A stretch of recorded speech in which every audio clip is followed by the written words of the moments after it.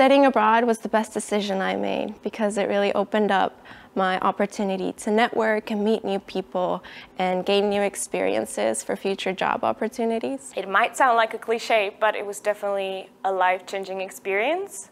It opened the world to me, the world of opportunities that I'm willing to take, and I'm even considering moving to a different country now. Studying abroad helped me to identify another school that I might be interested in doing a master's degree at.